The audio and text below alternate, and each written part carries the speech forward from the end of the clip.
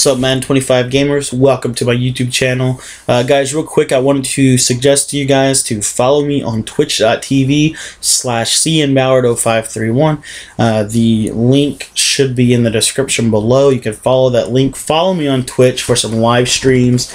I'm working on getting a live streaming schedule set up for you guys. I want to get more in depth with it, and if you would think that that's something that could be beneficial to you to see me play live, please let me know in the comments. We can engage, talk about it, see if there's some kind of suggestion you guys have for me about that. But without further ado, let's get to today's video. We're going to be talking about our offensive playbook for this week, the Arizona offense. And what I like to do here, I just want to run through my audibles real quick for my scheme out of the 4 wide receiver set. And as we all know, our base play is the zona shallow, so I like to get a couple of other things done with my audibles here. I like to put in a wide receiver screen. I like to put in a play that has a corner route, so we could put in the quick slot out or the smash digs.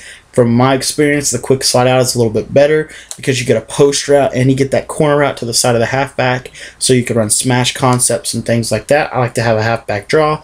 And then, as you all know, one of my favorite plays in the game is the curl flats play, and so I know that now every time I'm coming out in zona shallow, every single time.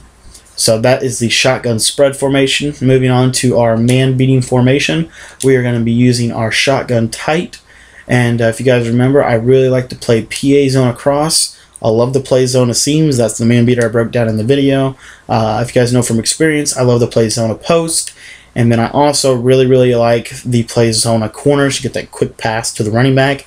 Those two unique little spot routes to the underneath the receivers, and those corner routes are very good against man-to-man defense. So that's my little gun tight scheme here. And then when I want to beat zone defenses, I go to the gun trips halfback weak. Talked a little bit about this in the video, but the play that I really like to use that I broke down is the play smash. Another play I like to use though for this is the play close zona fade. I really like this play against man and zone, but especially cover zero blitzes and things like that. So if you guys saw that in the video, you'll know what I'm talking about here. If you guys haven't seen the Scheme of the Week videos, you may check out. I'm going to try to put the link to part 1 of those schemes in the description below.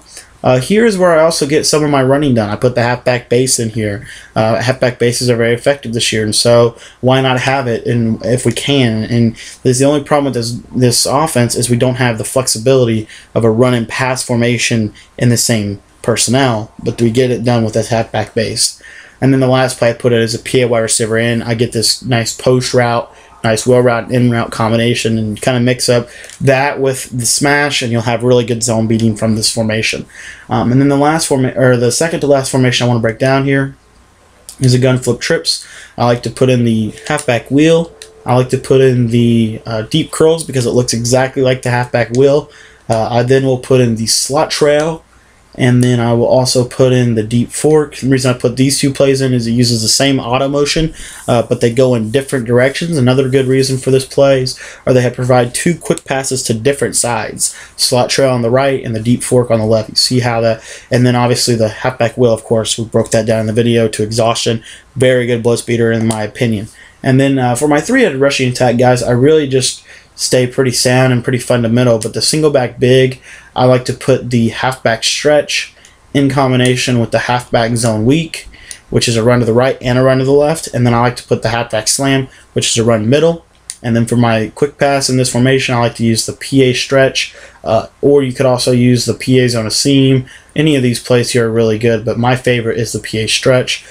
We talked a little bit about that in the video, so you guys should know what I'm talking about. If you guys did enjoy this breakdown of the Arizona playbook, leave a like rating below. And if you have anything that you could tell me that I can do to improve this portion of our Scheme of the Week to this day's content, please let me know. But be sure to be setting your playbooks up like this, and make sure you save your playbook by hitting the options button and going through the step-by-step process that they provide you on the screen. Thanks for your time today, guys. I hope this video is beneficial.